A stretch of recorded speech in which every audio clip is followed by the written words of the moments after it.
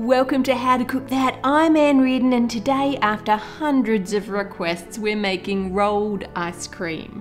When you ask me for a video, I always like to check out what's already been done. There are a ton of videos making them using an electric compressor that freezes the ice cream, but they're pretty big, bulky, and expensive, so I'm not going to buy one of those.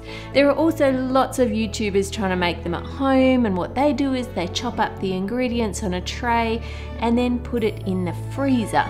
Emmy showed us that unless your freezer is on the lowest setting, it's not going to work. This is not holding up. They did all get this method to work eventually when they turned the freezer down, but there is still a big catch to using this method. You want to freeze it for a minimum of 5 hours. The three things I love about the rolled ice cream that you get in Thailand is 1, you get to choose the flavour, 2, it's ready in minutes, and 3, because it's agitated while it freezes, you get smooth ice cream with no big ice crystals in it. Freezing it overnight loses all of those things. There has to be another way. I heard that if you put a piece of marble in the freezer that might work, so let's try that. I did turn my freezer down to the coldest setting, but as you can see, it is making it cold and it's making it thick, but it's not freezing it solid enough, so that is a fail. There are freezer trays that you can get online, but they don't post to Australia, and the reviews on here are not very complimentary. Let's try and make our own freezer tray anyway. Most ice cream bowls have urea in them because urea freezes at -11 degrees centigrade. You can buy a pure urea solution mixed with pure deionized water at car shops, but I don't want you to get that in your food. So I've got a metal box and a super thick, strong plastic bag, and I'm just going to pour some of that in there. And then once you've got enough, twist it and fold it over itself and then put 2 zip ties on it. Close that and put it in the extra cold freezer overnight. Now that it is frozen, I've turned the box upside down so that we have the metal side that has the frozen block right up against it. It feels really cold, like hurt your fingers cold, so let's see if it works. Nope, this is just not cold enough. It is pretty hot at my house today, and you can see it is starting to freeze it, but again, it's just not cold enough to make it into the rolled ice cream. Justine and Jenna bought one of the ice cream trays, and they did seem to get that to work, but only for 1 serve of rolled ice cream, and after that, it just wasn't cold enough anymore. Now, I have 3 kids, so I need this to work for at least 3 serves, preferably 5, so Dave and I can have some too, so I need something colder than that. It's time for dry ice. Put something down to protect the counter from the cold. Add a tray to put the dry ice in, and then a thin towel over that tray so we don't get that horrible noise dry ice makes when it's on metal. Then pour in enough dry ice pellets to give you a good even layer in your tray. Add another metal tray over the top, pour in your ice cream base, and choose your flavour and chop it up.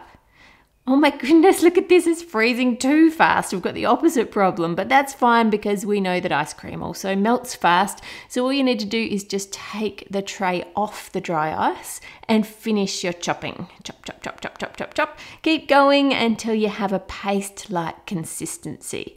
Now put it back onto the dry ice and spread it out into a thin layer. Now it's set too hard, I can't roll that. So again, I'm just going to take it off the cold and wait about 10 seconds and then roll it. Yay, it works! Oh my goodness, look at that. We have rolled ice cream for 1. Let's see if we can use it again to make more for everyone else in the family. This time it's strawberries and cream cheese for a strawberry cheesecake flavour. Chop it up and then spread that out. That is freezing up nicely, and then just roll it up.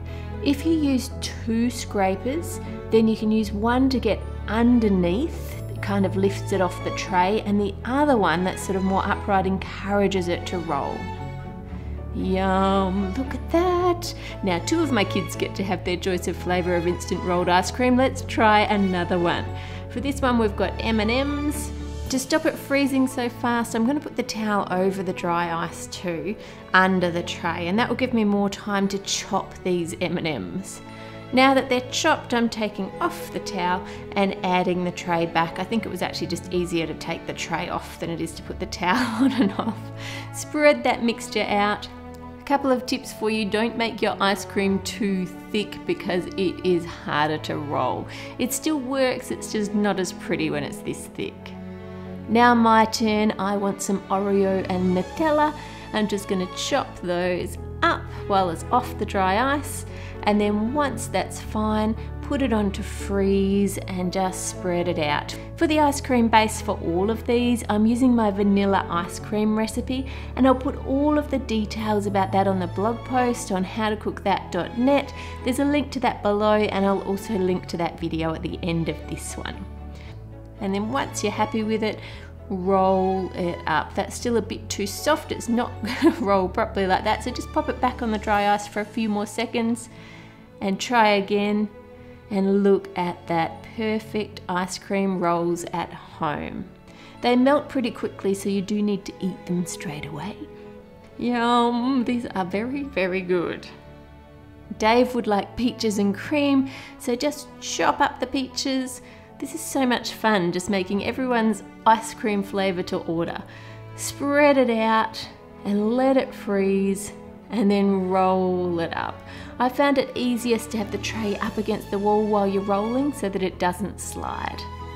Look at that. How about we do one more for you guys? I'm going to make it caramello koala flavoured. Just chop it up really well so we don't have any big chunks, and then spread it out and roll it up. I wish I could just pass this to you through the screen so you could eat it. Just imagine that you're here in my kitchen. Do you want some extra caramel over the top? There you go. Subscribe to How to Cook That and hit the bell to turn on notifications. Click here for the base ice cream recipe, here for the latest video, and here for tiny cookies. Make it a great week, and I'll see you on Friday.